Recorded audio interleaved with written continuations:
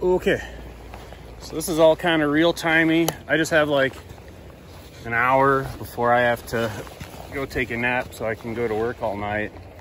And the creek's been opening up a bit. It's been sunny and warm. And this is one of my favorite pools out in the middle of nowhere in wilderness.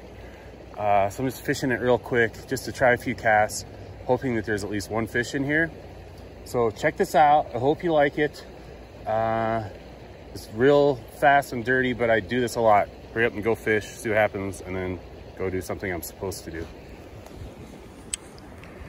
This is the water. You can see I've got this icy bank, and it gets deep. You can see there's a back eddy there, and there's a little tributary dumping in. Money. Not much flow in there. And I scouted in that back eddy. I didn't see any fish at all. And generally when I've fished it in the past, I never catch anything over there. So most of the fish are up in the faster water, and the drop off is not very visible because the water gets a little bit green from erosion, because we like to just dump stuff in the creek around here and not stabilize the banks. So the water gets greenish down here, out in the middle of nowhere. Let's see what happens. Okay, so I'm crouching down here on my knees. First cast, they're just super short. Keeping the rod tip up, watching that sighter. The trick here though is it goes from like ankle shin deep water to armpit deep water in just a couple of feet. So that's what I'm trying to feel out here, is when to let those nymphs just drop and plummet down. Most of the fish I've ever caught through here, and most of the fish you usually catch at the head of most pools, look at that, are at the very head of a pool where it gets deep. So again, I'm a little back a ways, but this is watery, slushy ice. So this is watery, slushy ice, so the fish is okay. It's nice and wet. Flipped off the hook. Euro-nymph. That was on kind of a Lance Egan Frenchy variation. Instead of orange, I used yellow. So, brownie number one, and that was my third drift. And he was right down in there, right where the tip of my rod is. So I think there's more. This is awesome. Drifting down right there. Looks like that's the drop. Oh, yep, it is. And that's where the fish are. They're just, I don't know if they're stacked up in there because I can't see deep enough, but that's my second fish in 2 casts. I'm gonna crawl down here. I'm trying to keep a super low profile because I'm guessing they're stacked in there. There aren't that many pools open at this time of the year and very fishable. Wow, that's some beautiful fish, at least for this creek. Small stream. Look at that. Oh man, beautiful brown. Yeah, oh, that's a beautiful brown. And I've got this little, it's like a Paratagon Rhyacophylla variation that I just started tying, and I've been doing really well with it. Beautiful brown. As he finds the depths from whence he came. Whoa, they're right there. I'm on the edge of them. And I bust through the ice. There we go, buddy. Beautiful brownie. And he's going back downstream out of the pool. There's a nice run down there. He'll probably hang out near that tree, I'm guessing, and then come back up whenever he feels like it, probably in the night. All right, so a couple of fish and a couple of casts. Not so bad. The lesson kind of is, though, that, again, you want to be at the very head of a pool. Eventually, when you do get there, you want to find that drop, right? Where that riffle cuts down and the current looks really fast, and you would think it's shallow and too fast to really be a pool, but underneath that fast current is a drop in very slow water. The boulders are a little bigger there, so that's generally where they'll get deposited, is as soon as that current tapers off. So it's nice, slow, deep water, and you got to chop over the head of the fish. It's really good water to fish. So go to your own streams that you found in wild, remote wilderness places and see if you can do the same. Boom, fast, choppy, deep water. Beautiful. third drift. This is a little farther back. It's already deep when my flies are touching the water. So I'm kind of going for fish that are hanging the tail out. And then right here, it starts to get shallow. So this is a little different in that it's deep where I start my drift. That's over on the far edge of the current, right where that back eddy comes around. And then it'll get shallower, and where it starts to ramp up and get shallower is another spot. Ah, there we go, where fish like to hang out, right there at the tail out. Oop, lost him though. That was me getting my line loose when I went to go try to retrieve my line in. Can't win them all, but there was a fish right at the tail out where the ramp is. I call it a ramp, the tail out of the pool. And again, right out in what's the fall leg of the water, the deepest spot where the channel makes the deepest carving point in the cross section of a stream. Getting deep, coming up to the tail, keeping direct contact with the euro-nymphs. My leaders are generally super bright, a lot brighter than a lot of other people's, but I also fish a lot of, there we go, headwater mountain streams that are generally fast and choppy. So generally when I'm fishing, I'm not as worried about spooking fish with my line because the water is choppy and fast. And this little guy was on that Ryocophila, which they're eating either because A, the bead is bigger, so it's the deepest fly, but I don't think that's the case. I think they just like it. I mean, it is the heavier of the two flies, but, or it's just B, they like that bright green, relatively, here, let's try this, relatively accurate representation of a caddis larva. Beautiful wild brownie. Boom. And that's 3 wild browns. They don't get stocked in this stream, and they haven't been stocked since the mid-70s.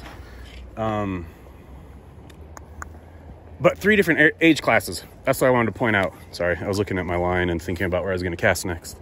3 different age classes of browns, all wild, which means they're reproducing, which is awesome. Thank goodness something is still taking care of itself.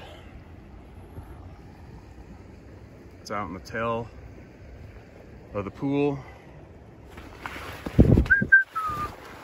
That little guy was just, he's out there. I've been kind of on that seam where the back eddy pushes into the current, the main current in the middle. That was a fish and I missed it because I was busy talking.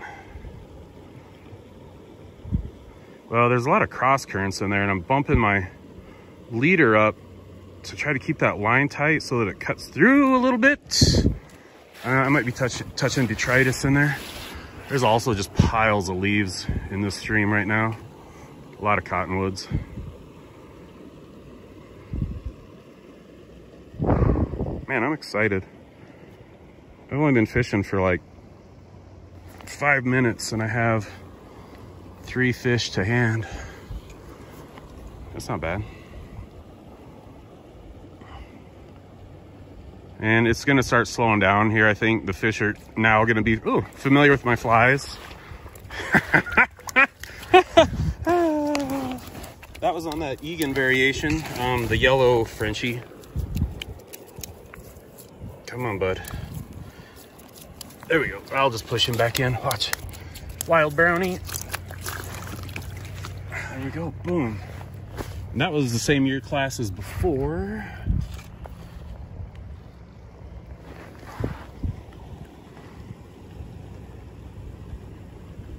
Right on that seam where the back eddy is touching the main current. Well, the edge of the main current. And again, I'm lifting up just a little bit because I know that there are currents underneath the surface that I can't see. So just to keep my flies tight so that I can feel when a fish takes, I just keep lifting up. And then when it goes down, I only go down as fast as the flies go down. There's another fish. It's like every 3 drifts I'm getting a fish. And I'm trying to retrieve. Let's see, it's just not easy to do this. What if I do this? that semi-automatic, oh boy, sorry about that, semi-automatic reel. All right, I think I have enough line. I can pull them in now. That was on the cat. No, that was on that Frenchie. Huh. Yellow Frenchie. I started fishing that pattern last summer, and I started doing really well with it. And it continues to produce. It's about a size 16 on a jig hook. See you, bud. Oh yeah, all right, ooh. All right, I only have about 10 feet of line out total now. I'm just gonna stay in really close and get my forceps, my Dr. Slick forceps. These are the best forceps ever, I think. The only modification I would do is put the textured part closer to the tip, because I use that base for flattening barbs. If I have barbs, right? Most of my stuff's barbless, but clean out the eye, hook eye there.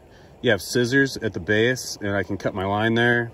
Can use that little flathead deal for screwdrivers if you need to tighten or loosen. So the other modification I'd make would be to put a Phillips there, and then a star head off to there, and then I can do anything. But just a super useful tool. I don't need anything else really, just this. I have a box of flies, tippet, and my fly rod and reel. And I'm doing all right. Getting good grades if I was to be graded by the fish. They're liking this. I'm liking this.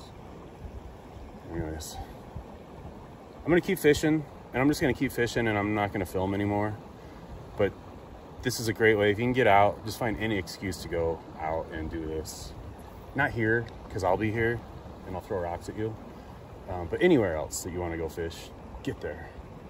And a couple different sizes of flies. I'm using little caddis and mayfly stuff.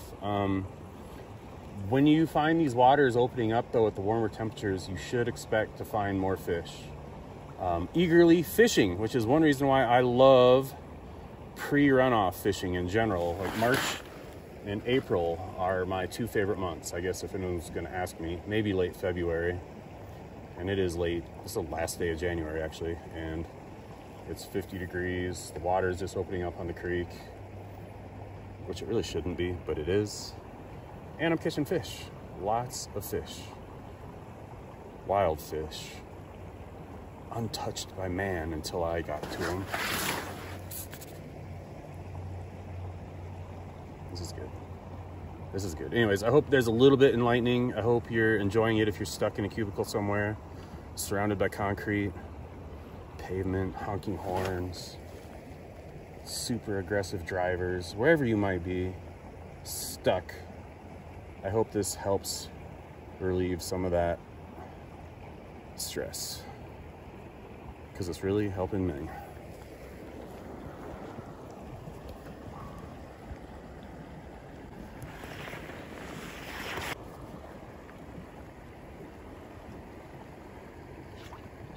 And there's another one.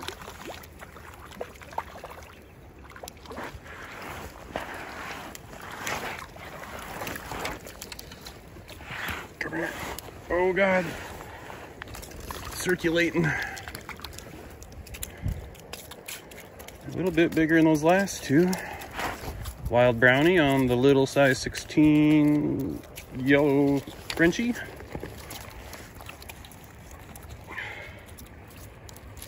Come on, bud. Sit still.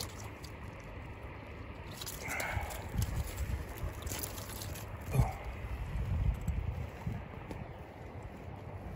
Such a good day.